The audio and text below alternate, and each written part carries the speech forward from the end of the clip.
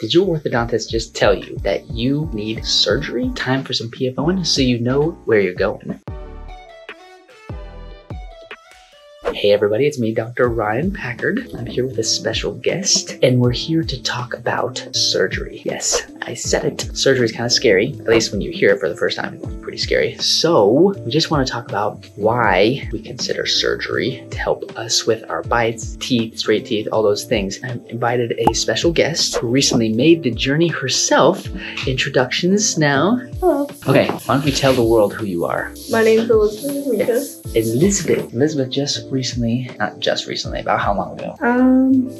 Almost a year now. Almost a year, okay, since she went through surgery. We're gonna talk just briefly about our process, what happened, why. We'll show you some pictures, and then we're gonna show you her teeth, and she'll tell you about her personal experience, what she was thinking, maybe the conversations that her and her parents went through. You decided what we were gonna do, and hopefully that will be helpful. So let's start with, where did we begin? Why do we even recommend surgery? Okay, so this is how Elizabeth began. We have what we consider the orthodontic ideal, and that means that our teeth are aligned a certain way and they fit together a certain way. Sometimes though, you can have teeth that are lined up the way that they should be lined up, but they still don't fit together, and it's because of the way that our bones grew. So we can see here that we have our top bone here and our bottom bone here, and in part, the way that they have grown is preventing our teeth from coming together. Some of our teeth come together here, but they don't come together through here, and they touch in the back here. When we look at the front, when we tip it down, we see that we're in a little bit of an underbite, right? That means that our bottom teeth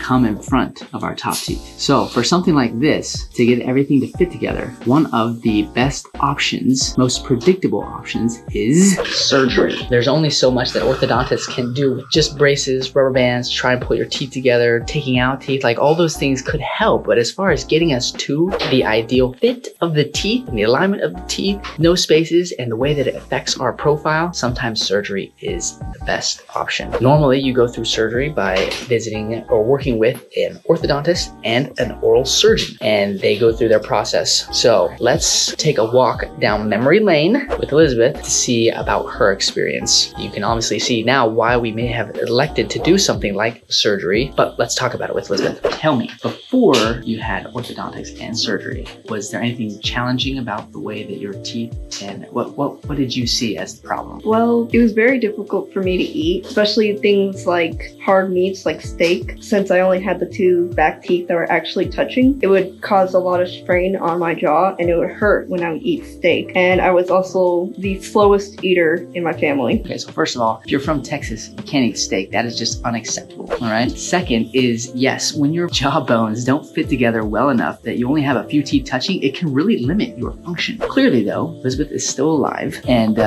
despite her not being able to eat steak effectively, she was still, a healthy young woman, and we're not talking necessarily about something that is life or death, but this was something that bothered her. What about, is there anything else that was a problem as you saw it? Other than just the look of the teeth, that was pretty much it. So sometimes the way that our teeth fit together, the jaw bones, the way that they grow, they can really affect cosmetics. It's how you smile, and so trying to get it all to fit together can affect both cosmetics and function. Okay, so when we talked, do you remember when we talked? It was a couple years ago. When we talked initially, what were your first thoughts when we talked about the potential for surgery? It was a bit scary at first, because especially since I've never done something like that. But after everything, it was definitely the right decision. For those of you who get the surgery option, just know that we're not crazy. We're not crazy, but it can be a little bit scary. So we sent you to a surgeon. You had a visit with them, right? And did they help you feel any better, or do you remember at the very beginning? How was that? Is that still like, whoa, they want me to do surgery? Seriously? It was still a bit crazy, but after the explanation of everything, it calmed down my anxieties about it, because it's like, all right, so they actually have a plan. They know what they're doing.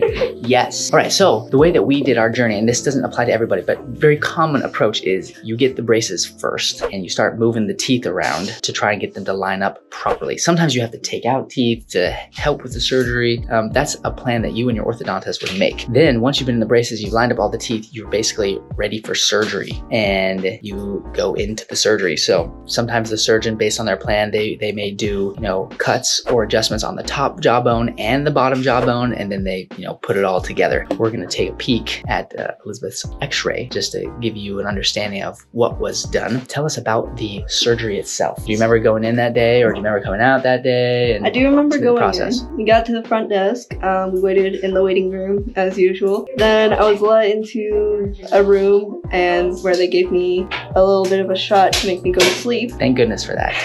I remember being rolled away to wherever I was going, and that's pretty much where like the memory stops, because I don't remember where I went. I don't remember falling asleep at all, but I do remember waking up. I remember feeling very swollen and numb in the face. Yep. I also remember having some stuff on my hand, probably stuff to track my pulse and all that. Okay, yes.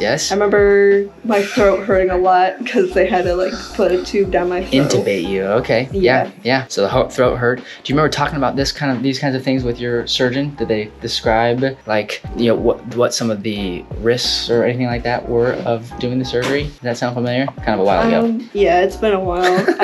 I remember he said there weren't really any life or death risks. It was just a lot of complaints about numbness and especially like the throat hurting and stuff, and saying that the like swelling would take time to go down, and that the biggest thing was that the numbness, because the way they did it, he said that the nerve in the jaw would get exposed, and when it gets exposed to oxygen, it kind of like shrinks back and like goes numb.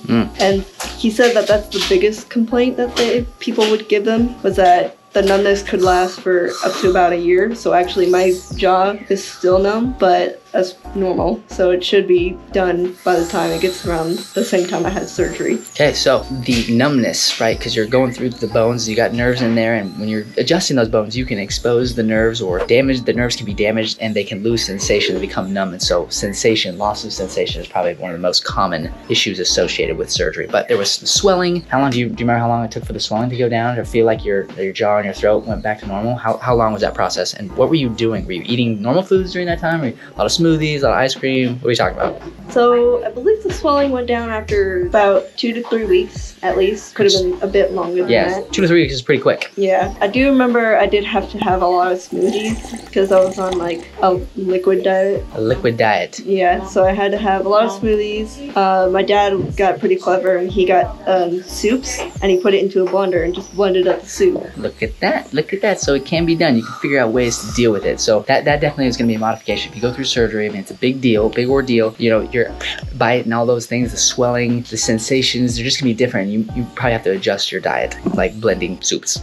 Anything else you found unique about the surgery or about the process afterwards? Did you find afterwards that did you ever have the thoughts like, oh my gosh, why did I do this? Did you ever have that thought? No, actually. Never had that thought? No. Okay, so this is great.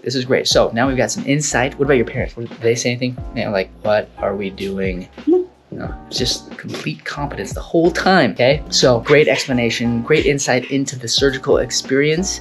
Now let's show you where she went from again and where she is now. A few years later. I think we're about 2 to 3 years, right? Aren't we? Yeah, 2 to 3 years? Yeah. So let's check it out. Here's the big reveal right in her mouth. You got to see it on the computer, but here is Elizabeth. All smiles now. Look at that. How do you feel about eating steak now? Very good. Yes, surgery is a very reasonable option. It is a big commitment, and so it has to be worth it. You need to find a provider and a surgeon that you can communicate with and feel good about what you're doing. The results can be fantastic, but it's a lot of work. And in this case for Elizabeth, it was clearly worth it. Yep. Do you have any thoughts or advice for people who are considering surgery? It's not as scary as a lot of people would probably say. Definitely a bit of a hassle, just especially if you're going to a hospital that's a far away place. Okay. But it's totally worth it. Totally worth it. So anyways, not very many people go through surgery. One, because there are much fewer people that have jawbones that fit together like Elizabeth's did when she started. Most people's jawbones kind of grow together naturally, but you could be one of those individuals. There's things that we do surgery for, like underbites, like severe underbites or overbites, what we call overjet, lower jaws that are super far back. Sometimes the only way to fix those as adults is through surgery. If you have like a lot of gum gum tissue on top, your top teeth. Sometimes your jawbone grows way down, and an easy way to fix that is by taking your upper jaw, pushing it up through surgery. Very predictable options. Obviously, a lot is involved. It goes into the surgery, so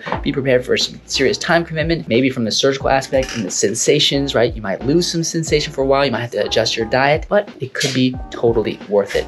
So congrats to Elizabeth and her pretty new smile. Thank you for participating in our video. You're welcome. Hopefully you like the video and feel enlightened, so that if you are offered the opportunity to go through surgery, you might just say, okay, well, maybe this is the best option for me. Anyways, that's all we've got. Just a little PFOing so you know where you're going. We're out.